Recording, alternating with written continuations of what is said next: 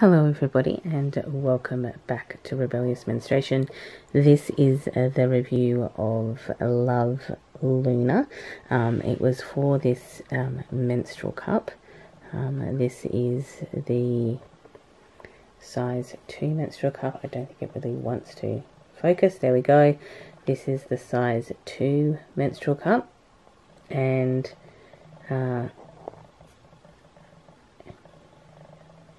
it's got little flower designs on the bottom for grip. No, it doesn't like focusing at the moment.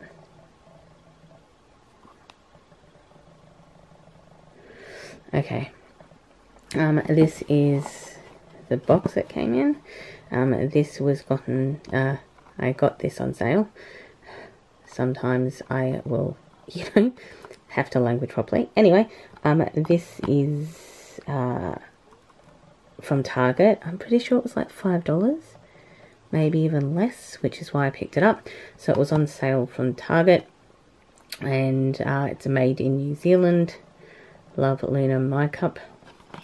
This warning up here, which is for 8 hours, to be worn up to 8 hours, is under TGA guidelines. So TGA is the Therapeutic Goods Administration, which for those of you in the US is the Australian equivalent of the FDA. So it's just Australia's regulatory body, and they have recommended that menstrual cups no longer be worn up to 12 hours but be worn up to 8 hours. So this box, ergonomic, healthier, 100% medical grade soft silicone, free from plastics, rubber, latex and BPA, and sustainable. So it can reduce landfill contribution by 39.5 kilograms a year per menstrual cup wearer. There we go. This is the back of it. So their two sizes were size 1 is suitable for ages 16 plus years who use regular tampons and all those who may be first time cup users, and size 2 is suitable for ages 16 plus who use super tampons and all those who may have given birth vaginally. So warnings and precautions. This also has FDA approval. So that is the box. And then obviously, nearly going to knock your camera over. The cup, the instruction manual cup, which basically just goes over, wash your hands, you can relax in the shower, warm your cup, fold, insert, twist and pull, wear 4 to 6 hours, remove, rinse, and or wash, repeat, boil 3 minutes, store. So I usually kind of wait to just before my period to boil it again. I don't do it after particularly my period because I just usually wash it out with soap and water, or I use maybe a Milton antibacterial tablet, soak it in that so that nothing kind of sticks around on it, and then I'll boil it just before I use my period, just before I have my period, so it's there ready to use. But that's kind of what it goes over, and kind of goes over some of the benefits here.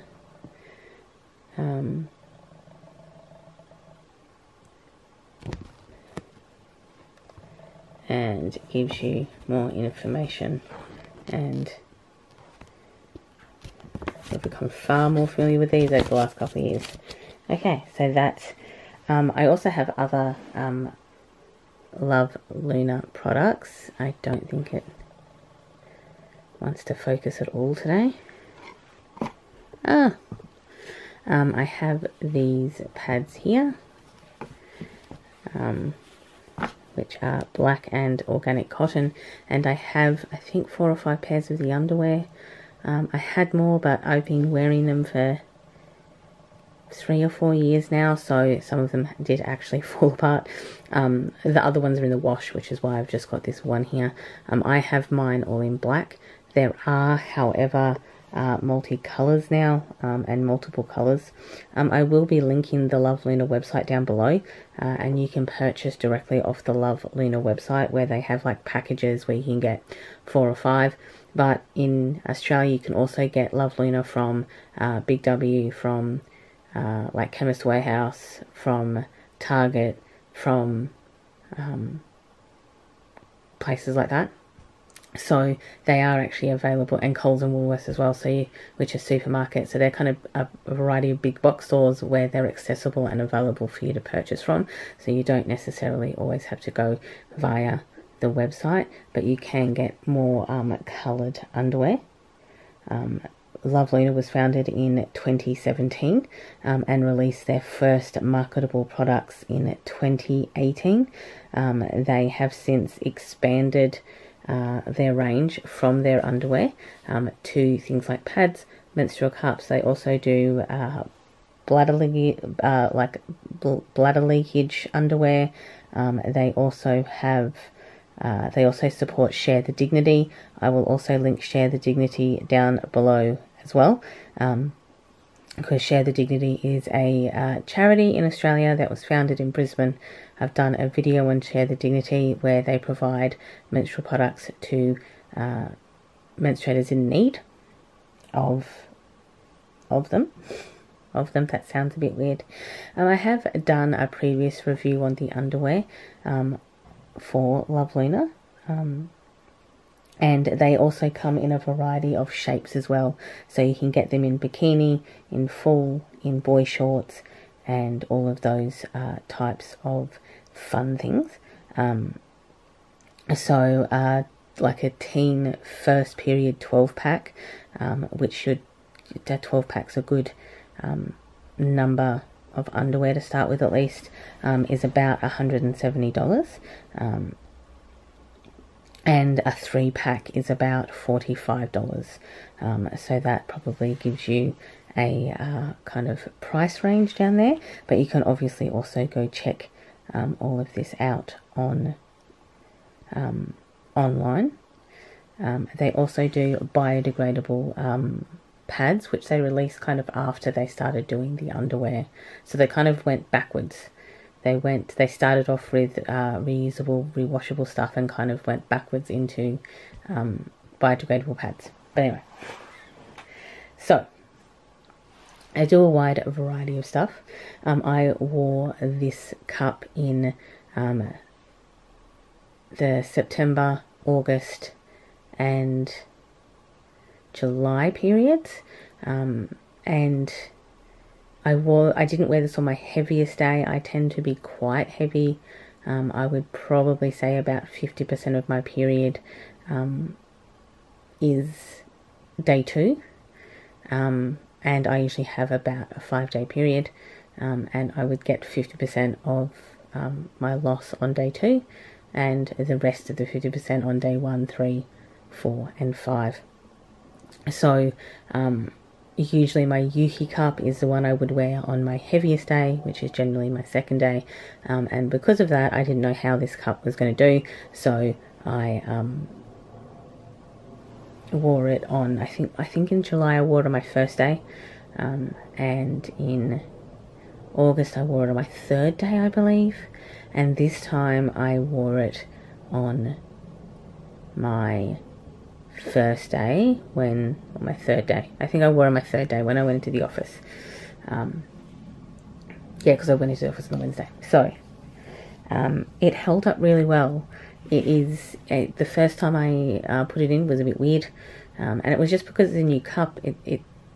When you get a new type of silicone makeup, it can take a little bit of getting used to how it pops out within you, basically. And it was perfectly fine.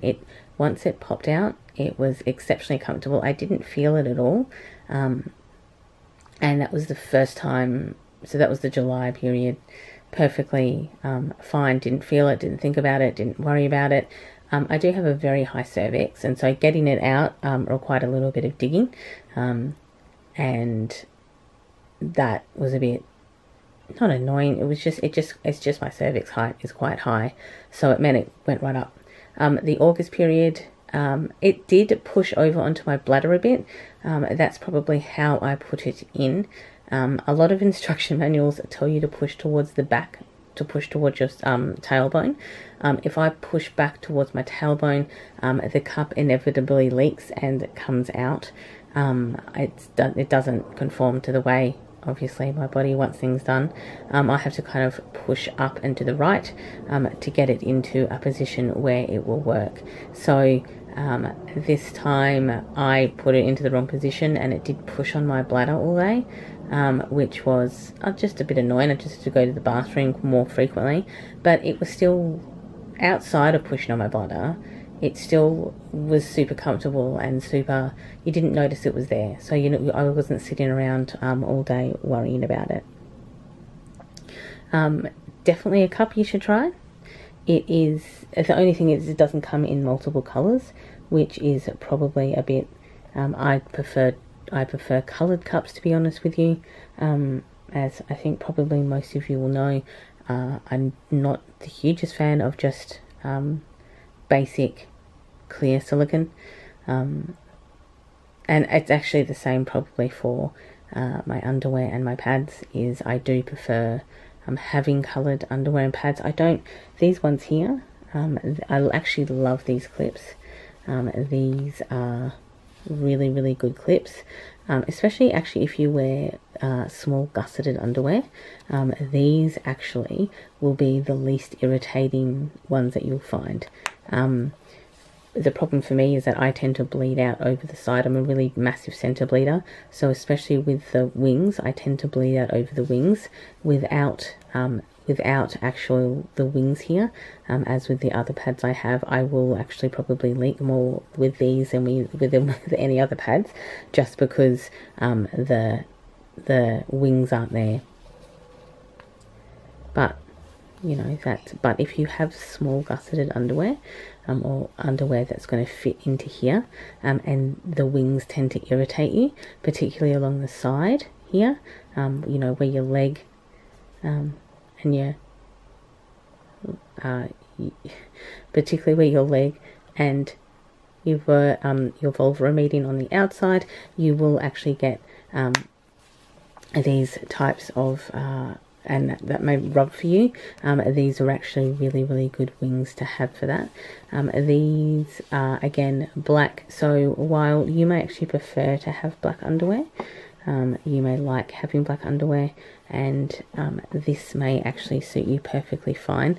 I've never had a problem with stains, because I do have washing videos up if you want to go watch them, and you can actually watch how I get my stains out, so stains aren't really a problem for me. But these, if you prefer black, the underwear comes in a whole variety of colours. When I purchased them, I bought the black. But yes, so love Luna. In the September period, I wore it on the 3rd day, again, and it's just because I was at home day 1 and day 2, and if I'm at home, I'm not wearing a menstrual cup. I'll basically wear a menstrual cup when I go out, because that's how I roll. But still, this is how I like it. But this cup is a really comfortable cup. If you keep your eye out for sales, you can probably get them much like I did for like $5.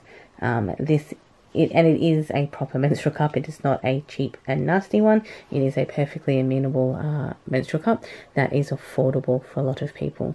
So the underwear, again, you know, is between $10 and $15. You can get bundles of between $40 and $170, depending on how many you're purchasing at once, and they come in 5 different styles, a variety of different colors, and they come in anything from tween to light bladder leakage, so you get a wide variety of coverage. These are it's an Australian owned and designed company. This menstrual cup is made in New Zealand, and the underwear is made in Indonesia. I'm pretty sure that the Love Luna company, the factory that produces the Love Luna underwear is the same factory that produces the Anko underwear. I will be doing a review of the Anko underwear as well, so that and you'll see how similar they are. However, this Love Luna cup is definitely a recommended cup. It held up really, really well and is definitely affordable if you don't have, you know, some of the... It's getting a lot easier and a lot better in the last couple of years, but this is far more easily accessible to a lot of people now, and this is probably the most affordable I have ever seen a cup. Even though the Moxie cup and the Tom's cup was pretty, they were still $25–30. This on sale was $5, so definitely worth it. I will make all these links down below. Thank you for watching. Enjoy your morning, afternoon or evening, depending on where you are in the day, and I of course will catch up with you all in the next video. Bye everyone.